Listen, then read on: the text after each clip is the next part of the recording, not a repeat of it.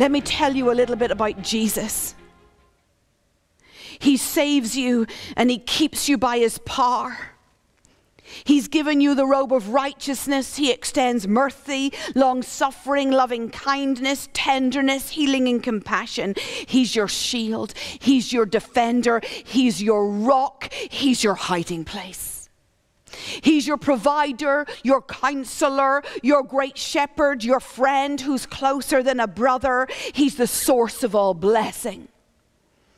He restores, rescues, redeems, forgives. He's our victor. He's our captain. He's our banner. He's our standard. He's mighty in battle. And he's King of kings and Lord of all.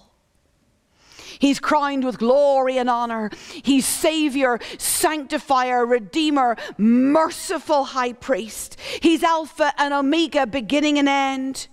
He's dead, but now he is alive forevermore. And he's seated at the right hand of God. He's Savior to the lost. He's healer to the sick.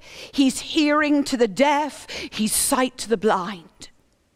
He's cleansing to the leper. He's strength to the weak.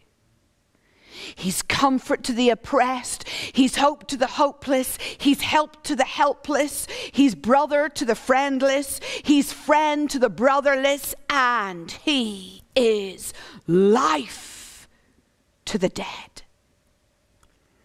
He is eternal. He's infinite. He's full of majesty. And oh, let's quote the scriptures together that one day in his courts is better than 1,000 anywhere else. I'd rather be a doorkeeper in the house of God than dwell in the tents of the world. Herod could not kill him. The Pharisees could not confound him. Sickness could not withstand him. Devils could not stay near him. The waves could not drown him. The rabble could not disturb him. Death could not corrupt him. Hell could not keep him. The grave could not contain him. Gravitation could not restrain him.